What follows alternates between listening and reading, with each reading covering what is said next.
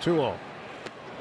And there it is. McCutchen hit and Delgado run from the game. There were pregame warnings issued, and McCutchen is struck in the 9th inning. And Clint Hurdle coming out to see if McCutchen's all right. McCutchen spikes the bat. To me, this is finable and suspendable.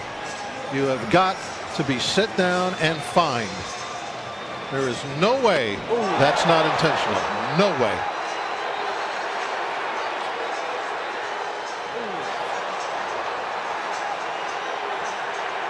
He should not be allowed to go back to the mound for quite some time after that.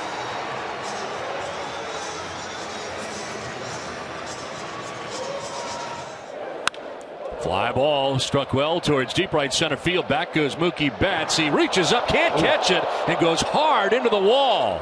Ball headed out towards the triangle. One run is in. Encarnacion still running. He will go to third base sliding with an RBI triple. And all eyes on Mookie Betts out there in center, who went flying into the wall out there. He is up and appears to be okay, amazingly. Going as hard as he can toward that bullpen area, and you can see him crash up against the side of the wall. Ooh, right off the face. And down he goes.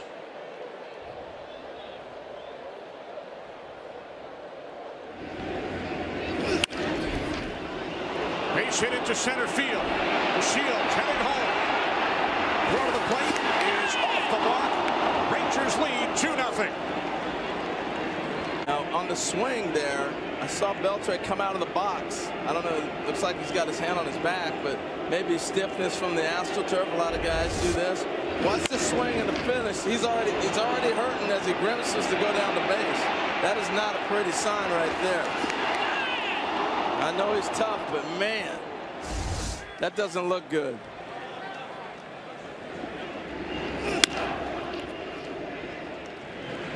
I'm watching him move. I don't see how he finishes this game. It's just every time he took a shuttle step off, he was in pain. He didn't even run on that grounder. Let's keep you posted on Mr. Beltre. You know, it was clearly on this swing right here. He feels it right away. That looks like a muscle spasm, a cramp, or whatever. I don't know. I'm not the doctor here, but he's clearly in some serious pain. But then as he fights to stay in the game, all his teammates had to come over and say, hey, look, big fella, we're up 2-0. We're going to need you in this whole series. And he had tears coming out of his eyes fighting to stay in this game. But he had to go. You're absolutely right, Tom. Mentioned we saw both third basemen leave the game. First, Adrian Beltre. He suffered lower back stiffness after this slide. Landed funny.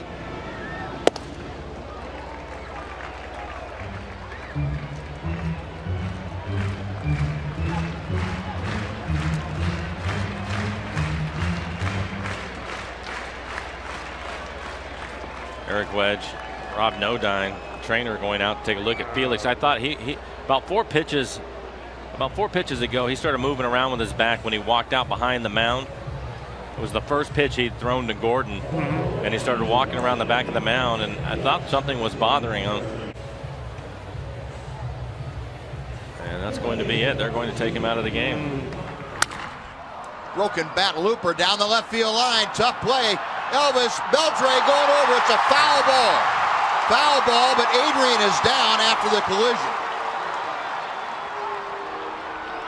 Boy, he almost made some kind of play right there. That ball looked like it was in his glove before the collision. It was right down the line. Looked like it was going to be a fair ball. Adrian's up and moving around a little bit, but definitely shaken up on the play.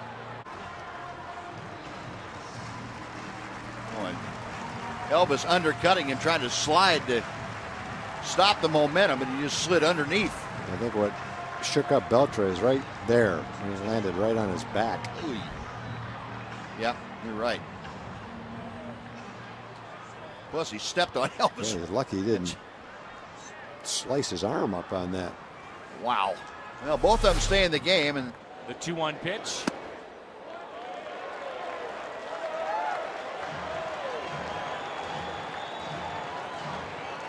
Well, here we go. I'm just not sure something's going on here, and that's Chris Conroy, the trainer. As slow as he has been tonight, it makes you wonder if something is just not right. He can't find the strike zone. As I mentioned, a couple of times I've seen him grimace. Well, Dan, if that's the case, I mean, it's up to Shelby to tell Mike Matheny. And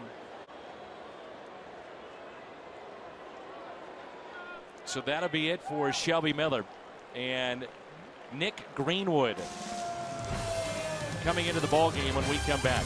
More than 25 was Yu Darvish in that near perfect game that Darvish had down in Houston back in 2013. And Wandy not stumbling off the mound, but walking around the mound, and Kevin Harmon's going to come out. It looks like the way he's walking has something to do with his back. Whether he got back spasms or twisted it the wrong way.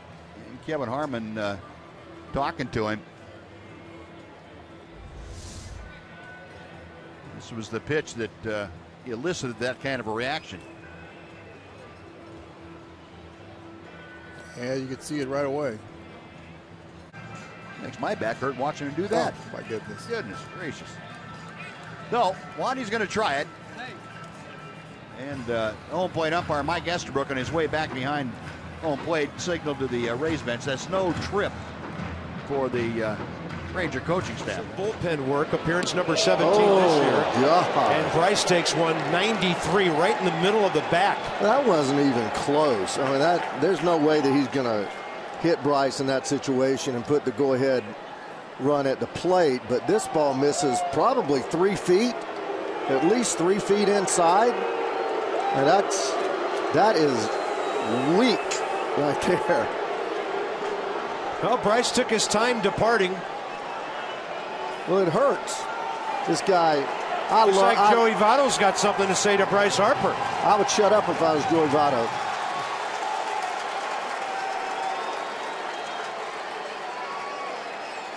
Bryce is handling this a lot more maturely than the older veteran is right now.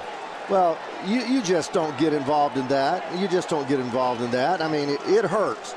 I don't care. It's just a reaction.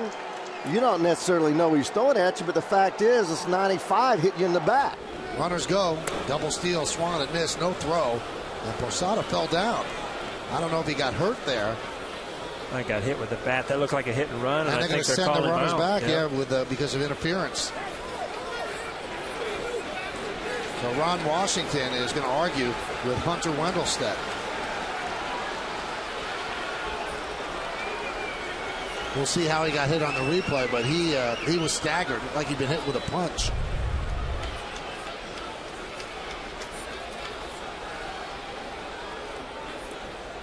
And again, that's in slow motion. It doesn't look like much, but in a full swing, I mean, that's a hit and run. Obviously, he went out of the zone, but he comes back and hits him with the barrel of the bat.